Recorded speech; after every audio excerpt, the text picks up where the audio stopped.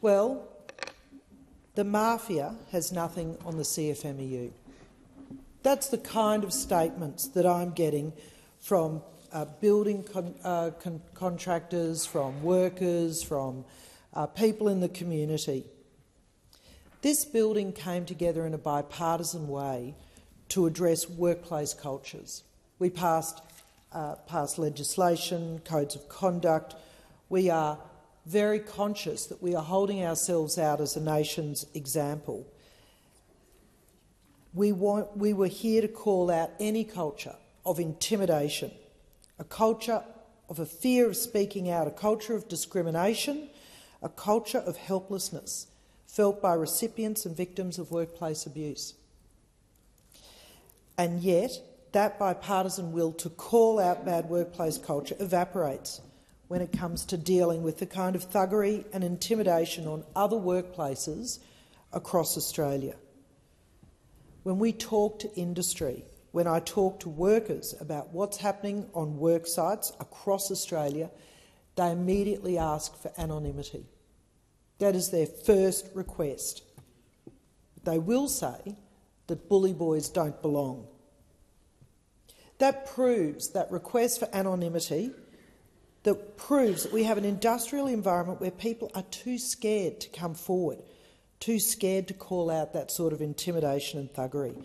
But through the prism of anonymity, they will tell the stories of what's been happening on the Cross River Rail site in Brisbane.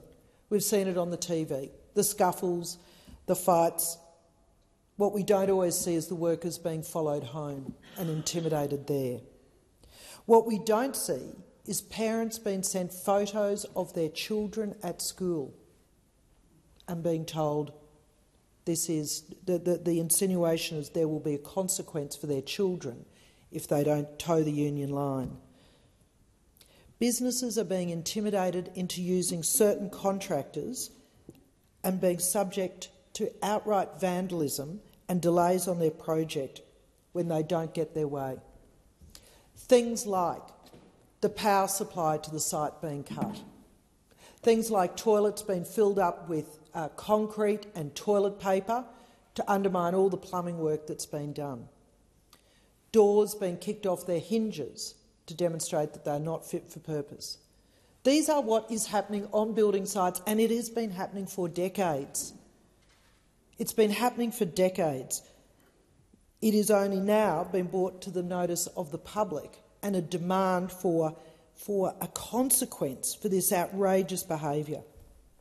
The malicious lodgement of ambit improvement notices aimed at tying up companies in legal costs, where they have to go to the courts and have them proven and thrown out, proven as being unreasonable and thrown out so that they don't receive consequences for future projects. In my home state of Queensland, the stories of workplace health and safety inspectors who are on stress and sick leave because they have been bullied so much. How did we get to this situation? And what it does is it undermines every union in this country. Every union in this country who is represented by a union official sitting opposite has been undermined by the unwillingness of people to call out what has happened with the CFMEU. We have watched the current Minister, Minister Watt, spend almost his entire time in this place, being the CFMEU's biggest cheerleader.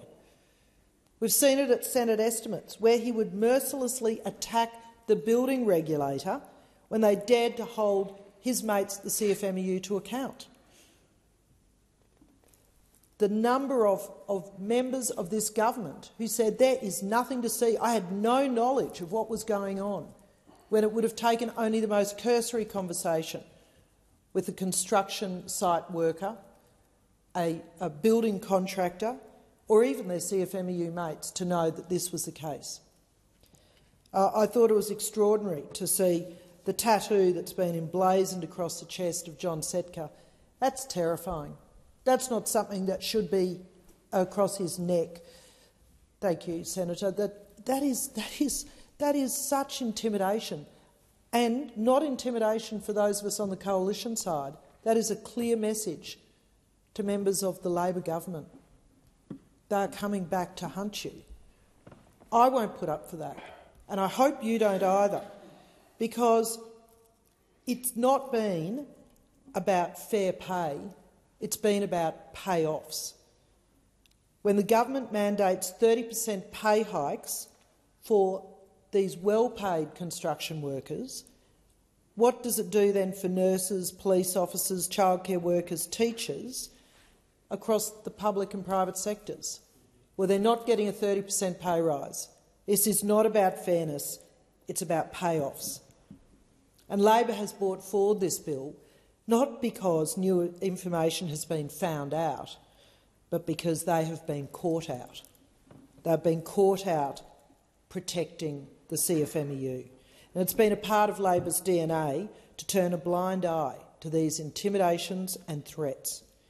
It's been part of Labor's DNA to wilfully walk past behaviours that at its heart is criminal. And having wilfully turned that blind eye, having wilfully walked past behaviours in clear sight, Labor now asks us to trust them that their minister, the CFMEU's greatest cheerleader, to be the watchdog. We have no confidence that this minister intends to genuinely root out the evil that has existed in the heart of the CFMEU. Labor hasn't only been reliant on the support of the CFMEU. In many ways, Labor has been a product of this support. The Coalition will hold the government to account because we will shine a light into the dark places that Labor has sought to keep hidden. We are proposing amendments to this legislation that the administration must apply to all branches of the CFMEU for a minimum of 3 years. The minister should not have the ability to unilaterally end the administration early. The scheme of administration can only be varied by the federal court on the application of the administrator. The legislation must clearly set out what must be in the scheme of administration. It should not be solely determined at the whim of the minister who has been the greatest cheerleader for the CFMEU. That political donations, political campaigns and advertising by the CFMEU should be explicitly banned during the period of administration. And for the purposes of transparency, the administrator must provide a written report to the Parliament every 3 months from the commencement of the administration about its activities and progress, and appear at Senate estimates. That there must be a new fit and proper person test to be introduced for all CFMEU delegates and officers, and I would hope that would apply to all delegates and officers of all unions. The administrator should be given additional powers to investigate dealings between the CFMEU and other parties, including other registered organisations and political parties. The administrator should be given the power to review and amend the CFMEU rules. There are 3 things that we think must happen. We must bring back the ABCC. It was the only regulator of the construction union, the only one calling out this behaviour, and it still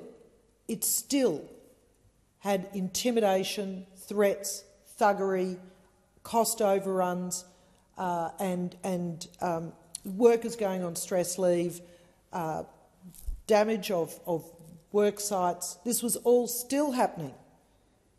So we must bring back an empowered ABCC. We must reintroduce the former Coalition's government's Ensuring Integrity Bill, which Labor blocked in 2019. These are just some of the things that will provide some protection to future workers in the construction industry and ensure that this doesn't bleed further into civil contracting. We are seeing that play out right now. We are seeing that play out right now. It's happened in Victoria. Queensland and New South Wales are the next battleground to see that kind of intimidation, enforcement of subcontractors, overpayments, delays, intimidation expand from the construction sector into civil construction. It's extraordinary that it has happened under Labor's watch, while saying at the same time that there was nothing to see here. Because we owe it to their workers. We owe it to their families. We owe it to their children to stop this culture of intimidation, a culture that is not acceptable in this place. It is not acceptable in any other workplace in this country. But somehow it has become acceptable to cover your face, to shirt front other workers, to stop them going to work, to verbally and worse physically assault them, and then follow them home so you know where they and their children live. This has been documented. And yet, kicking and screaming, Labor has been dragged to finally acknowledge what has been going on for years. 4 years. So we owe it to the workers, their families and their children to stop this culture. But we also owe it to the taxpayers of this country, because every time this happens on site, every delay, the 13 weeks of stoppages on the Children's Hospital in Victoria, every site that has been damaged, has been delayed, it results in inflated costs. And who pays? Well, maybe you think it's the big construction companies, but it is always the taxpayer, particularly on government, public assets that are being constructed. In my hometown of Townsville, the stadium overran by 30%. Millions of dollars that was spent on building a stadium. That money ran away from being spent in a hospital, on roads, on other things that the Australian taxpayer deserves. They've paid for. It's their money. And yet where's it gone? It's gone on to cost overruns, bullying and intimidation on construction sites right across this country. Imagine what that would do to the budget. The Treasurer should get very excited about those kind of savings. But mostly we owe it to all Australians who have said they want better. They want better in their workplaces. They want better from their leadership. And they certainly don't want to have us and the Labor government continue to walk past behaviour that is not acceptable anywhere in the world. So we will be supervising and watching the minister, because what he is proposing, unilateral powers, the ability to pull up the administration at his discretion, I worry deeply that this is a tissue paper thin veneer of taking action, not because new information has been found out, but because they've been caught out protecting a union that funds them and that has possibly intimidated people sitting right here in this chamber. I hope that's not the case.